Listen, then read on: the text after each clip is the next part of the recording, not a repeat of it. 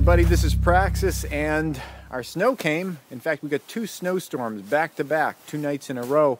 Last night we were only supposed to get about 3 inches, but as you can see, all this stuff was cleared after the first snowstorm. I got all this taken care of, and then we got, what's that, like another foot almost on top of it. So we got, between the 2 storms, we got about 2 feet of snow. We didn't get the windows in before the snowstorms. That sucks because, you know, now I got to deal with getting the windows in, you know, with the snow.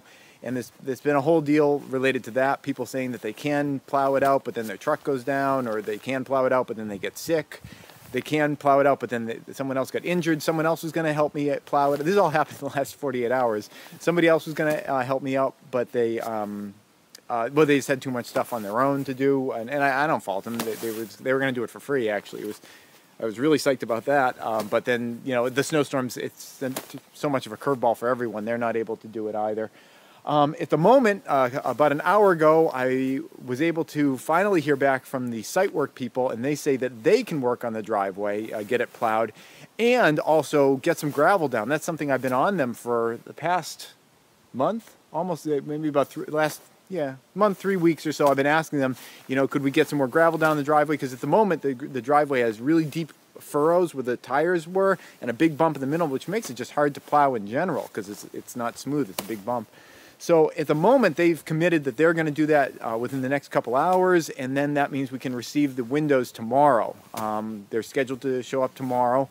I guess worst case scenario, I can get over there if I can get myself plowed out again, and maybe we got to plow tomorrow morning too. But if I can get myself over there, I could just shovel, you know, the driveway. I can't get this machine over to the work site because of the hills to get over there. These tires on this machine are not really good in the snow on any kind of a hill. And the town doesn't maintain the roads out here very well, and there's a pretty steep hill to get out of here once we get out of the driveway. And this thing wouldn't be able to make it up the hill given how much the town plows around here, which they don't very well. And I mean, I can't plow the entire, like, several-mile road myself with this thing.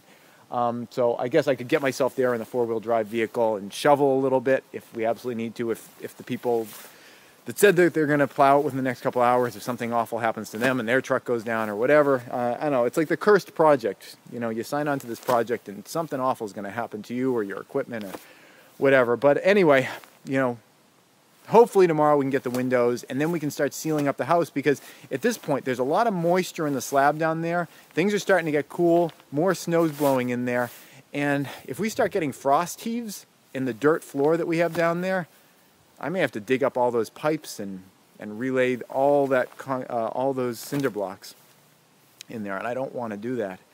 And I can't believe that I'm in this situation. I mean, literally a month and a half ago, we ordered the windows. They should have been in here a long time ago. I ordered the windows. I was wearing a t-shirt when I did it, but like everything else on this project, there's been problems, delays, shit hitting the fan, but I was kind of prepared for it. We literally only missed this snowstorm by 2 days. If we could have just gotten our windows 2 days earlier, we would have been fine, but I don't know. As a prepper, I can handle a lot, but this project's thrown a lot at me.